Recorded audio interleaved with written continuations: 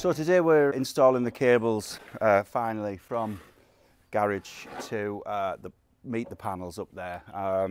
So as you can see, we need to get from here to here, and what we've done is the customer is actually needing some drainage putting in as well. So we've got our good friend Ian, who's a builder, who's doing all his drainage. So we're sharing some of that trench for our cables. So I'll show you what we've been doing. We're nearly there. We've just got to do the last stretch up into the loft. Yeah, we're using this 32mm waste pipe, and then we've just come all the way along the trench, round, and then it goes along here, and it goes into the garage just behind there, and yeah, keeps everything protected.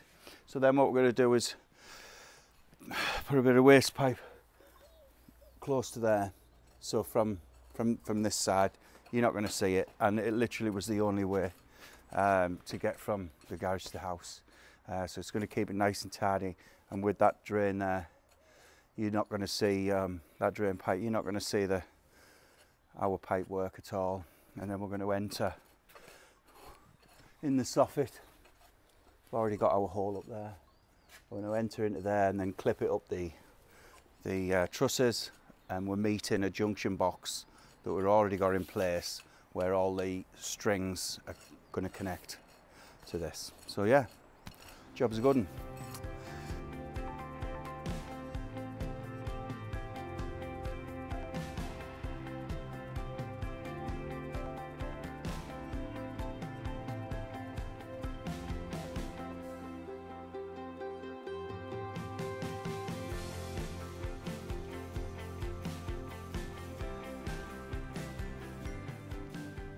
Right, so the cables are in all the way back to the inverters. So how we've done that is we do have a junction box in the loft, which has obviously, because we did the panels first, so we've connected into that junction box all the way down.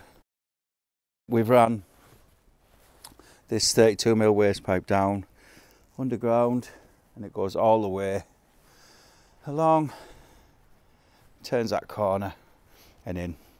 There was a drain getting put in at the same time, which is why you know, the trench is so big. So yeah, then we come into the garage, the DC cables enter up, and then they come all the way along down this side into the isolators and up into the inverters. And we've tested all the cables all the way through now. We've just tested them, and we've got the required voltage there. So a quick run through of what's installed on this job and the components we've used and why. First, we've got the 44 landscape installed Jinko Tiger Neo 435 watt all black panels.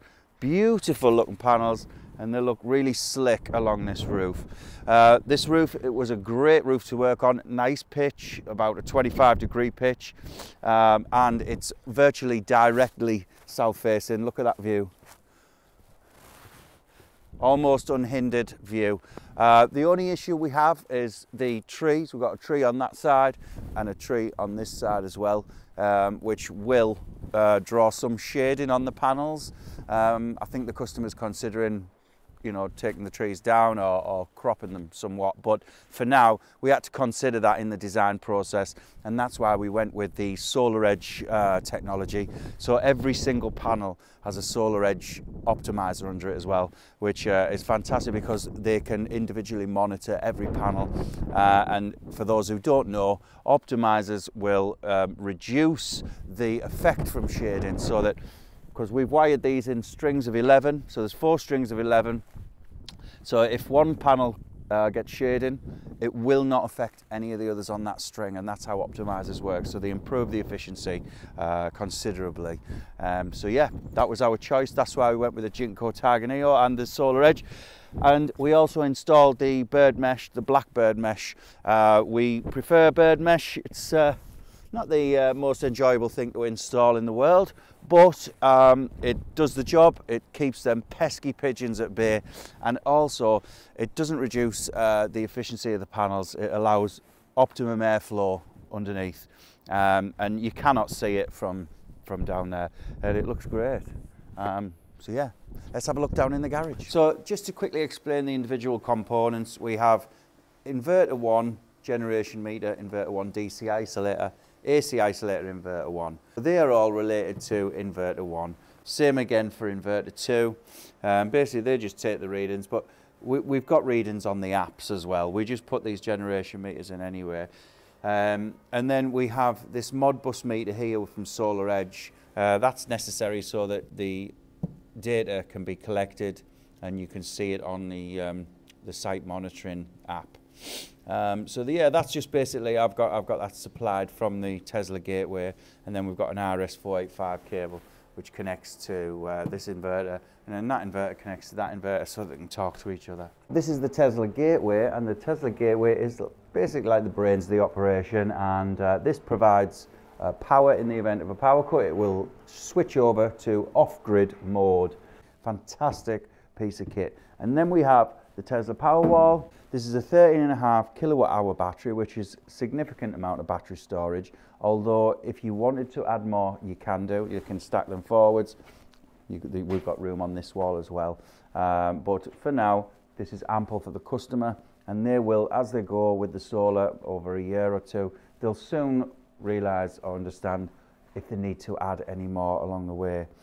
This Powerwall, it's a beautiful bit of kit, looks nice. It can be mounted inside or outside the house. The other great thing about having a battery in general, but the Tesla as well, is that you can set the charge time for the middle of the night. A lot of these tariffs now, like Octopus Go, Flux, and other really good tariffs, provide a cheap rate at night. So you can utilise that at night, charge this up fully, and then you can use it throughout the day when the prices are higher. Next we have the MyEnergi Eddi, which is a solar diverter. So basically we're using this to heat the customer's hot water. Any solar generation that is produced will first of all be either used in the house by the customer, whatever's being used at the time. If they're not using it and there's excess, it'll go to the battery and fill that up.